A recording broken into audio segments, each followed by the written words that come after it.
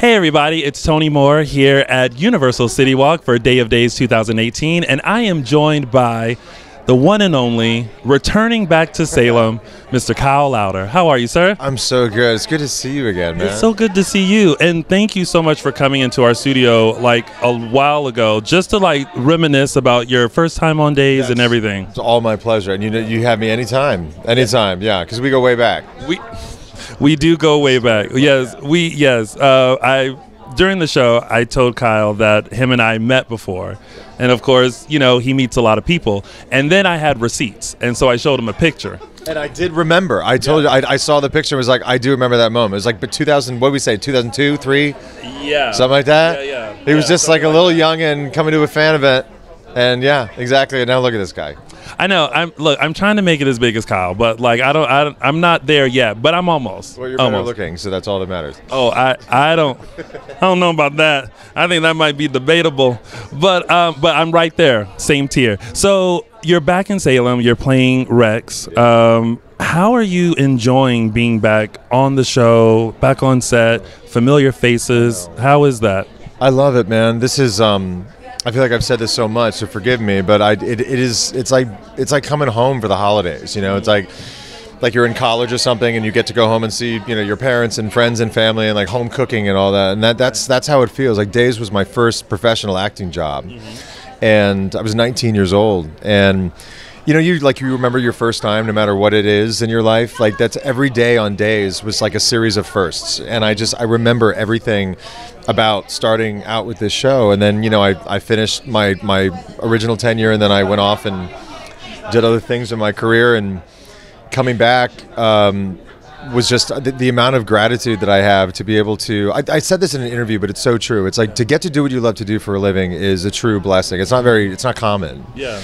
You know, so I have that, but then you get to do what you love to do with people that you love to work with, and that's even better. Yeah. And then the third tier is like you get to actually do what you love to do with people that you love to work with at a job that you love, and then you have and that's what I have with Days. You know, it's a full three-tiered situation, and I'm so humbled by it and so grateful for it. You know, and I walked on set, and you know, the faces are, this is such a cliche thing to say in the entertainment business, but it's like the faces are like family. You know, I moved cross country from New York to LA at 19, like I said, and I left my parents and friends, you know, and my brothers and back home in New York, and the people on Days were my new parents and friends and siblings and things like that. So I see these faces, and it's more than just for me than just seeing a coworker that I really like. It's like that really cool bond, and that's what it's been so far, being back.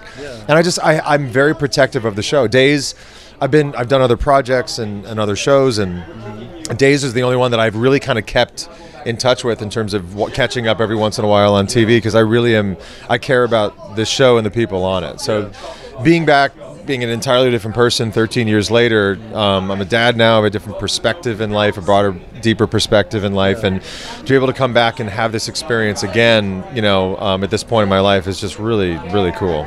Now, how did it all come about? Because for some reason, I always just assume that anyone who's been on the show before, there's a specific bat phone that you guys have, and only Ken Corday has the number to it, and when he's ready for you, he picks it up and calls you, and you're like, I'm on my way. Kind of like a Charlie's Angels kind of a thing too.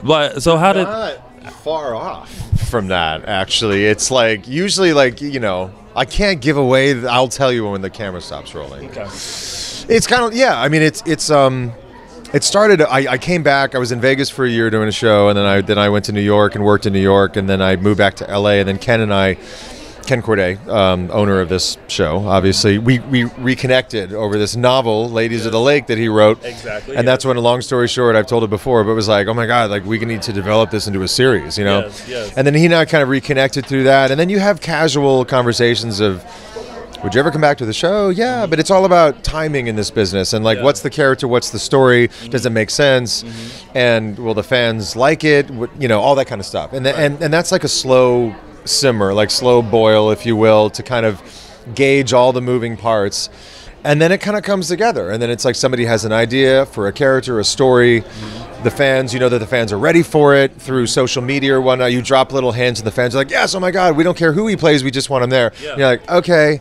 now it makes sense for everybody.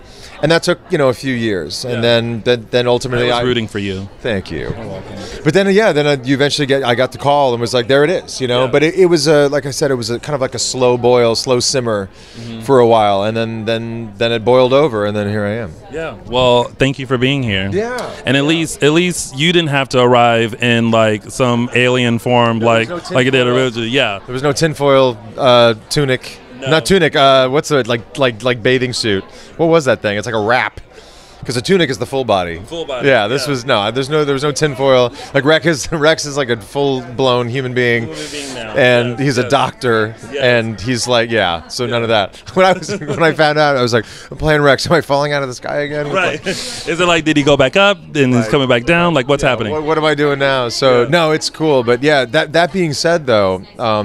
I can't say too much. We always say this, but it's true. But Ron is doing an insanely good. Ron Carlivati, our head writer, is doing an insanely good job of like peeling back Rex's layers, like slowly but surely, because we're 6 months ahead, like I said. So over the course of the next 6 months, we're going to see little layers being peeled back, and then continuing after that as well. He's a very complex character. I like him a lot. I'm having a blast. I mean, you definitely have entered Salem in a huge way with like reconnecting with Mimi. Now you have a baby, and it's like bam, Rex is back. Oh yeah, no, Ron he doesn't pull any punches. It's like the scene, like my second show or whatever. Like he just put Eric Martzoff and I in a bar and said, Brady, Rex, hey, we're gonna just address this now.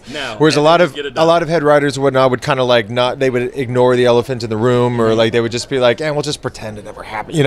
Ron's like, no, like forget that. We're gonna put you two in a scene. We're gonna be like Rex, Brady, cool. We got this. We're good. And.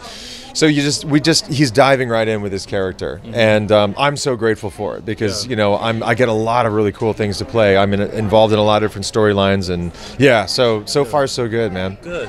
Okay, so here at AfterBuzz TV's Dishing Days, we like to play little games, and you might be pretty good. Now I know that I'm like a very well rehearsed human being, and this is very spontaneous, but okay. Spontaneous it's always good. It's good. It's okay. I got this. You're with me. I'm gonna guide you. Okay. You're safe. It's totally fine. There's a room full of witnesses. You're good.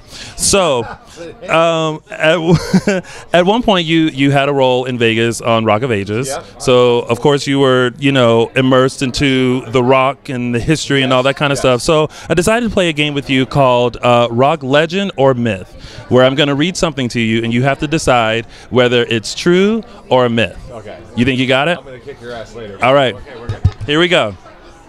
Mama Cass of the Mama and the Papas died choking on a ham sandwich. That is true.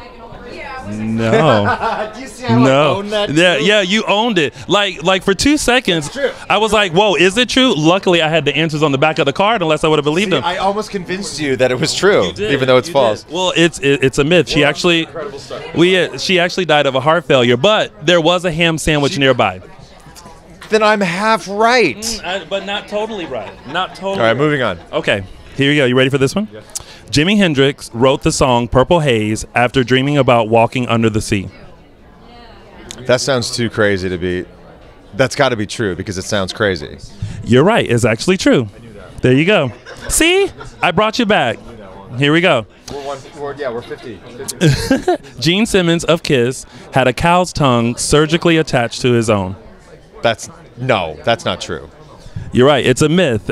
Many people thought that because he had such an abnormally long tongue. Insanely long tongue, but that's just obnoxious. It would never take. It would never take. Yeah. All right. One more, and then we have to go. Let's see if you can do this one. Jack White and Meg White of the White Stripes are brother and sister. No, they're not. You're right. They were actually married and now divorced. Yes. There you go. See, that wasn't bad, right? Yeah, we were on the precipice of disaster, but we saved it. It's so good to see you. It's so good to see you. Thank you so much for joining us, and welcome back to the show. Thank you so much. Sorry, thank you guys. Really thank you.